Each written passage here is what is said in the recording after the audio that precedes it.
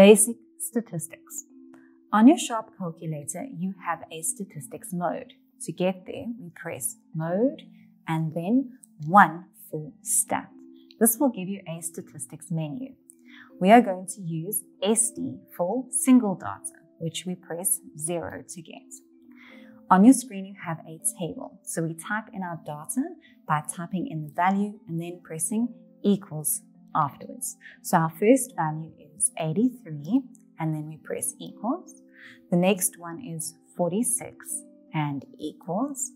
Then we have 65 equals, 89 equals, and 77 equals.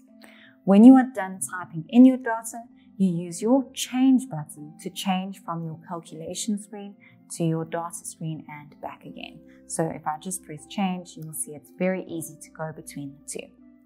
To do our calculations, we use our green button, the alpha key. So we say alpha 8, and then we choose 0 for statistics values, and this will give us an entire summary of all of our statistics.